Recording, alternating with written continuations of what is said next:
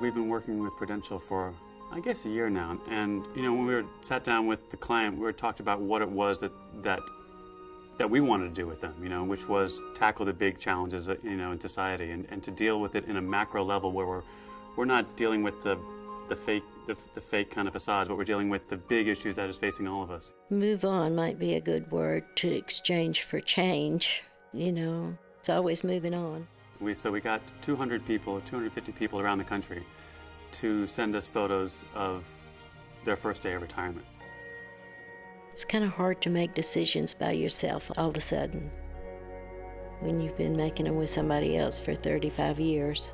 We were fortunate enough to have a client that saw the value of the photo part of this project, where we go find all these photos and we put them online. We had a commercial about that. But also it kind of gave us the leverage to say, that's cool, but these people that we're getting these photos from, they're so interesting, we need to go farther.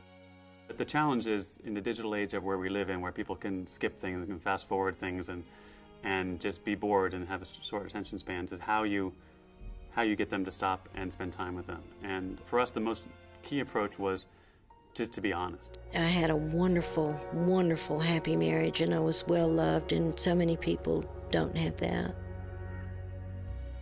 If you really have a story that's told really directly and simply, and you get to know somebody, it's kind of hard to hit stop, It's kind of hard to turn away from that story if you start to like them, And with Linda, I mean, you so early on, just by the timbre of her voice and the way she has a kind of optimism and a frailty at the same time. Morning, buddy. What's out there? Tom didn't leave very much, but he left me a little money. I bought Deacon with the last of the money. He doesn't talk back, but he looks at me like he understands.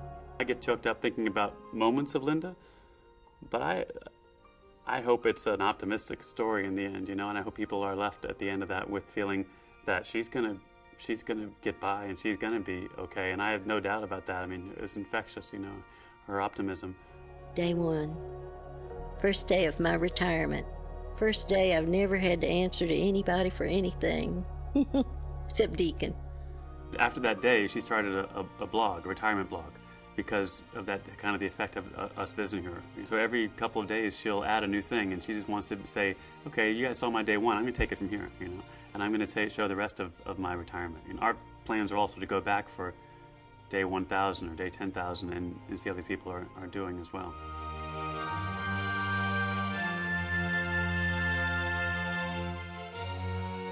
The environment of advertising is changed, from it used to always be here and out. We have something to say, we're going to put it out. And that's our job. It's one direction, And obviously today that is a much more interactive direction.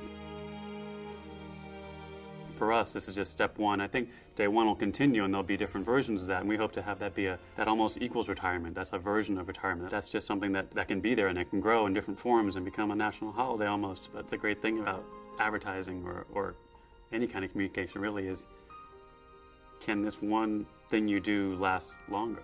Can that one rock that goes into the pond, how long can those ripples go on? How long can it affect somebody,